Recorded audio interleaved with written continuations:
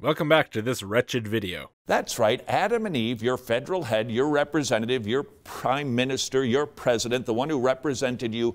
How could they be my representative? I didn't even exist to be represented. Could genuinely choose between good and evil. Okay, I get it. So, God creates Adam and Eve. They're my representative despite the fact that I won't exist for another 6,000 years? I'm guessing that's what you believe? And he says, all right, you're the representatives for all humanity. Now, don't eat that fruit, that's a crime. Do whatever else you want. And then they go and eat the fruit, and God says, well, I'm gonna have to punish every single one of your constituents who didn't vote for you, because you're the federal representative. You're the prime minister. So, okay, say the prime minister. Justin Trudeau has yet another ethics scandal, and you know, actually this time maybe he even just goes out and shoots somebody in the head. How about that? Not even an ethics scandal, just a full-on crime. And so he goes to court, and the judge says, well, you are the federal representative, which for everyone in the country actually is not true. He's the representative for the people of Papineau, Quebec. Okay, we gotta change the situation here. Okay, it's not Justin Trudeau, it's my member of parliament for nowhere, Alberta, and he commits a crime. And the judge says, okay, you're the federal representative for the people of nowhere. You're going down for murder, sir. Police, please go arrest all of the thousands of residents of his riding, because they're going to jail too. Yeah, that's how representatives work, right? Now, of course, in this case, I'm talking more about the hell issue, the original sin issue, and that's not really what you're talking about. What you're talking about is more just general bad stuff that happens. General evil, which already doesn't make much sense because Satan, the snake in the garden, existed before Adam and Eve ate the fruit. So that had nothing to do with them. That was already a problem before they made that decision. So you're really making no sense saying that this is humans' fault. But okay, let's pretend the snake was just a snake and they just saw a snake that said nothing, and then they ate the fruit. And then evil came into the world, including diseases, natural disasters, general pain and suffering, nothing even to do with people. None of which, of course, is caused by humans. That's directly caused by God, if anyone. I mean, humans didn't do it. Earthquakes, for example, are not the product of some human-made earthquake manufacturing plant. But God totally didn't want to make that stuff. He just did it in response to humans doing a bad thing. And he really had no option. I mean, how could he possibly make his own decisions? You know, he's controlled by humans, right?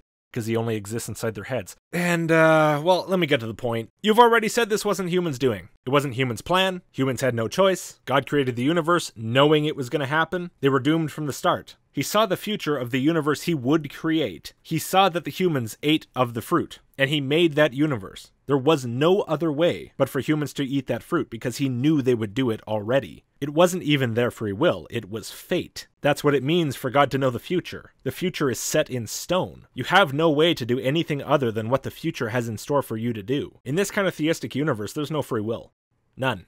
It's a movie. It's pre-scripted. It's all already been decided. Not by you, but by God. It was preset, or else he could not have known what would happen. Not with absolute certainty. Absolute certainty, absolute knowledge, at least when applied to knowing the future, destroys free will. In your worldview, whether you like it or not, you're just an automaton. You're just a little drone following a script, thinking you're making choices, but you're not, all to stroke God's ridiculous ego. Now, of course, that matters, but let's imagine if that wasn't the case. If they actually did have free will. Well, what is the situation that they're being thrown into here? So God creates a universe. He creates the Garden of Eden. He puts a tree in the middle, with fruit that's not to be eaten, but with total foreknowledge that these people will eat it. In fact, the only purpose in doing all this is to get them to eat it. He makes them tempted to eat it. He makes it so that they like the taste of fruit. He makes it so that they're interested in that particular kind of fruit. He makes it so they're susceptible to suggestion, weak of mind. He doesn't teach them there's evil in the garden that will tell them to break the rules of God. He doesn't even teach them what good and evil are. They don't know how to be good or how to be bad or what that even means, because the tree that they ate from was the tree of the knowledge of good and evil. Before they eat from that tree, they don't even know what that means. These creatures are put in a situation of temptation, completely unequipped to understand where the problem is, what the consequences are, right? As you say, God planned it from the start that this was going to happen. He set up the situation so that free will or not, these people were fucked. They were playing a game that they didn't even know they were in against God. The only way for them to not proceed through this story as it was written was to beat God at his own game. To beat God's plan without having any idea what that plan was, that there was a plan, what that plan was about, no understanding of any elements of the plan, and of course with no other option because it was already pre-established before the creation of the garden that they were going to eat that fruit. They didn't beat an impossible game and so they're evil. This is not on them. Even within the context of your beliefs, you don't want to admit it to yourself, but this is not on them. This is on God. To blame it on them is just stupid. And then beyond that, of course, these poor ignorant fools in the garden do exactly what they were doomed to do, and everyone else forever has to pay the price. Because they're your federal representatives. Which means nothing, again, by the way. This is not analogous to a country, right? When you have national leaders, you elect someone who you hope is going to make good decisions,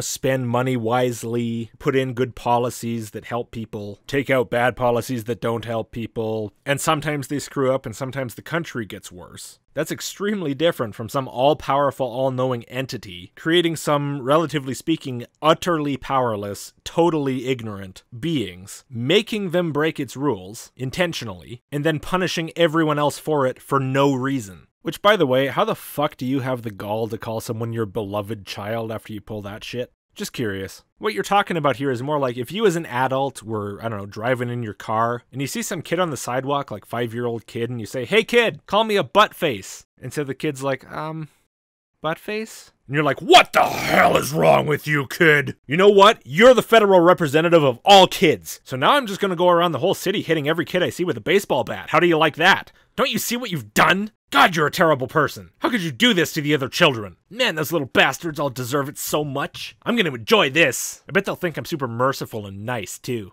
At least they'd better. And somehow that's still not as bad as what you're talking about, because again, this is not an omniscient God, a supposedly all-good one, a supposedly flawless and all-loving one. This adult we're talking about is just some nutter. He might be fucked up in the head, have some neurological condition that he can't help. I don't know, but also he's not like setting up a kid-producing factory in his basement and pumping out kids just so he can beat them to death with a baseball bat, to stroke his own fucking ego. How bad do I have to make this analogy to actually make it fully analogous? I'm not even there yet. I'm getting closer, but I'm still not there. This is how bad your God is. Every possible way this story could be fucked up, it's fucked up.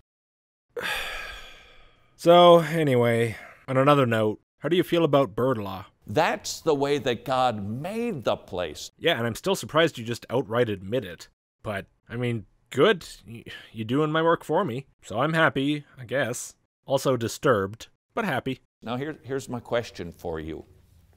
Would you have preferred that God had made the place without free will? Well, if God made the place, then I suppose I would prefer that he not make the place as an evil-generating machine so that he can demonstrate to himself how cool and merciful he is by intentionally inflicting it on everyone. I guess. There's no free will anyway in your story. You think there is, but there's not. Either way, though, free will is really not the point. You say evil is the only reason the world was created. He created the world to be full of evil and suffering, so that people would think he was merciful and graceful and lovingly kind. I feel like this is a much bigger issue than free will. I really don't give a shit about free will. It's not even a secondary issue at this point. I think we have a lot more to talk about. You love free will. You love the idea that you make genuine choices. Are you talking about Christians or are you talking about atheists? Because for my part, I don't believe in free will the way you believe in it. I believe that the human mind is a product of the brain. I believe the brain is a physical thing constrained by the laws of physics. I believe that the function of the brain can be modified by any number of things, chemicals, structural changes, or things as simple as like a hot room. We are things of our environment. We're physical systems. We're not free to just decide to do anything we want to do. We have strong aversions that we don't control. We have strong likes that we don't control. We can try to avoid indulging in them, but we're still heavily pushed in that direction. We have senses that we can't ignore. We ingest things that alter us in ways we can't control, or even always predict. And I don't just mean drugs, I also mean different kinds of food, or air with different levels of oxygen. We have emotions able to be moderated but not completely blotted out, no matter how much we want to. It goes on and on and on like this, right? You feel a lot of the time like you're in control. But aside from just the basic stuff I've just said that everybody knows, experiment after experiment shows that you're not nearly as in control of your brain as you think. People want to believe they have this perfect free will, but that's never been true. And that's fine. We're animals, we have instincts, we have feelings, just like everyone else. I don't know why you'd be uncomfortable with that. You've lived that way your whole life. You seem perfectly happy with it. Or maybe not, but either way you're not changing it. It's as much a fact of life as birth and death. What's the problem? How would you feel if God made Adam and Eve, and by extension you, without the ability to actually choose? Well, I guess it depends what you mean by that. Do you mean unable to choose, like I'm a spectator in my own head, looking through my eyes, feeling through my skin, as the body I'm stuck in wanders around getting itself hurt and making me suffer? It's making decisions that I don't feel I ever made? Is that what you mean? Well, I guess it's hard to say. If I had no idea there was any other option, I'm not sure what I would feel about it. But it sounds pretty bad, from my perspective. Good thing that's not the only option, even in your worldview. There's no dichotomy between that and the story of Adam and Eve that you just told. There's a vast array of options here. Why do people always try to limit God's power? It's bizarre. It's like, I lack imagination, I can only come up with 2 options, so God's only able to do 2 things because I say so. Most likely, you'd be annoyed. Hey! Well, then we're just puppets. We're just automatons without being able to have a free will. You'd bellyache about that far more than the presence of evil because your federal head chose it. What? I wouldn't bellyache about anything. Unless God made me, because I'd be God's puppet. I wouldn't bellyache about anything God didn't make me bellyache about. But anyway, thanks for clearing it up. So just automatons, eh? Mindless automatons, not making choices, no opinions, just task-performing robots, basically.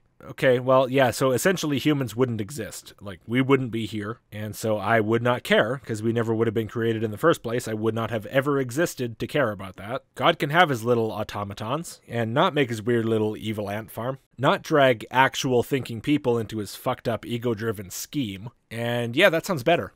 A lot better. I mean, if those are the only 2 options, right? Yeah, sure. I can't imagine how anybody wants to be the victim created just to be in an incredibly unhealthy relationship with some wildly mentally unhealthy God. Like, does that sound good to you, somehow? It doesn't sound good to me. Now, of course, we can put all that aside because those are not the only 2 options. We're talking about a fucking God. It has more options than that. One option would be, stop acting like a fucking creep, stop trying to get people to stroke your ego, just create a nice universe, and make friends with the people in the universe. You know, don't intentionally inflict evil on people, don't set up weird scenarios with essentially newborn people who don't know anything so that you can entrap them into eating your fruit that you care about so much for some reason. Maybe don't create Satan, you know? Like, make a garden, but don't make the devil part. I know that's incredibly, hard to comprehend. Give people free will, and just let them live their little lives. Maybe make them some fruits that aren't poisoned with evilness that will infect everything in the universe. Might be kind of nice, Basically, the universe would just be your ant farm, Which also doesn't sound great, but it also doesn't sound as insane. I'm just spitballing here. Come up with ideas in the comments or whatever. This rambling of mine is just an option. It's certainly not comprehensive. Once again, the way that God made the place is exactly right because he knows better. Well, no. I mean, he decided what is objectively evil, and then he made the place objectively evil, intentionally. So he didn't make it right. In fact, he made it intentionally wrong. By his own standard, objectively, it's not right. The atheist doesn't like that there is evil. There isn't evil. Or, to be more specific, I would say there is evil, but by that I don't mean at all the same thing you mean. What you mean when you say evil, in my opinion, is not real. So no, I'm not upset that your idea of what evil is exists, because I don't think it does. You and I have a very different idea about what evil is, where it comes from, what its nature is, just generally how it's decided what is or isn't evil. We're never going to reconcile it. Some of our ideas about what is or is not evil will overlap, obviously, but we disagree fundamentally about what that even means. And no, I don't like that there are evil people, or suffering in general. But aside from all that, and much more importantly, obviously, the problem of evil argument is not about anyone's opinion about whether or not they like evil. It's about you believe objective evil is real. You also believe God is all good, all-knowing, and all-powerful. There appears to be a conflict here. Perhaps you should address the conflict. That's what the argument's about. And instead you're coming back to the pointing fingers and saying, oh, but the atheists, the atheists. The atheists what? The problem of evil does not apply to an atheist worldview. I don't believe there's a God, let alone an all-powerful, all-good, all-knowing one. I don't believe in objective good and evil. Some atheists do, I think, but I don't. The argument is irrelevant to me. And my opinions about the concept that we're talking about are also irrelevant. My opinions about God are irrelevant when we're just talking about the problem of evil. My opinions about evil are also irrelevant when we're talking about the problem of evil. It's a logical argument about a hypothesized being, not a competition of opinions. In fact, here, let's switch it around to get rid of some of the confusion. The anti-Christian hypothesizes an all-powerful, all-knowing, all-evil God. And in his anti-Christian worldview, there's good in the world. A God who is all-powerful, all-knowing, and all-evil would not create a universe in which there is good. And therefore, this is a conflict. Debunk me, bro. Now, is the argument that I just presented going to suddenly evaporate if it turns out that I don't like the existence of good? Is an actual rebuttal to this argument just to point at me and say, you just don't like good things? No, because it has nothing to do with what I like or don't like, does it? Did you hear a goddamn thing in my argument about what I like or don't like? Quote me. You're really not a Poe, are you? You're really this dumb. And that's a good thing. I'm glad for that they adopt the Christian worldview with that sentiment, even though they don't believe in our worldview. Yeah, wank yourself more, dude. They don't like evil, but they also don't like the idea of not having a free will. What are you talking about? I just flat out said we don't have one. I think I kind of implied that I don't really care, too. Like, I am what I am, man. I feel good. Whatever. So I don't have some weird Christian-style libertarian free will. Oh well. What am I gonna do? Cry about it? Come on. Reality is reality. You gotta accept it for what it is, and only then can you deal with it. To be honest, though, that one never really bothered me. I never really had to deal with that one. Like, I started reading a bunch of stuff about the brain and human psychology and so on when I was like a teenager, and I thought the books were interesting, and I went, and then I just got on with things. Because, again, what am I gonna do? Cry about it? It's just how things work. What do you want from me? God gave your federal head Adam that free will. The problem is he biffed it, and you're no different than Adam. You would too. Yeah, if I was a newborn person with no knowledge, no experience, if I hadn't been told there's a snake on the tree that's going to try to talk me into shit, if an all-knowing being knew with perfect foreknowledge that I was going to fuck up, therefore giving me no other choice because it was my locked-in fate, and if that being created the universe specifically so I would fuck it up, created my mind to be predisposed to fucking it up, yeah, I would fuck it up. So would God if the roles were reversed, if I took away all his power, all his knowledge, and left him stranded and naked in a fucking garden specifically designed by me to make him fuck up, he would too. So what? Therefore, the responsibility for evil in the world does not fall on God, it falls on us. Nope, you lost the chance to claim that when you were yelling on the street. The funny thing about all of this is you already admitted what I'm saying. God intentionally made evil, and all good God does not intentionally make evil. That's the argument that you haven't even started to address. You haven't even tried. You just keep veering onto other random crap. And we cannot blame him for making us the way that you would prefer we were made in the first place. The way that you would prefer that we're made in the first place. Doomed to fail? Yeah, I don't prefer that. Why would I prefer that? I don't prefer anything in your story. Nothing. Your story is repulsive. If that actually was the origin of the universe, it should have been tossed in the fucking garbage can day one. Just a trinket for God to use to stroke himself off. That is how I would patiently walk somebody through this philosophical accusation. Yeah, you're dripping with patience. Also, you're not trying to walk anyone through the philosophical accusation. You're trying to walk people away from it. However, here's the issue. Most of the time when people throw that one out, it's like a drive-by shooting. Hey, what about the problem of evil? Boom! I'm gonna save that clip. Hey, what about the problem of evil? Boom! And they're just out of there, and they don't want to stop and talk and listen to a thoughtfully considered response. Oh no, please. A thoughtfully considered response would be much appreciated, but I haven't got one yet. They just want something snappy, which means they don't really want a response at all. Wretched, who hurt you? Was an atheist mean to you? Did an atheist present the problem of evil to you and then not accept your counter-argument because it doesn't address the point? Is that what happened? Oh, those meanie faces, oh. Anyway, that's all this guy had to say in his clip here, so I guess that's all I have to say. So thanks for watching. If you liked the video, please give it a like and click subscribe before you go, if you'd be so kind. Enormous thanks to all of my supporters. For early access to videos, sign up to my email list at list.logicked.com, and also the description has an invite link to my Odyssey channel if you want to subscribe over there. See you next time.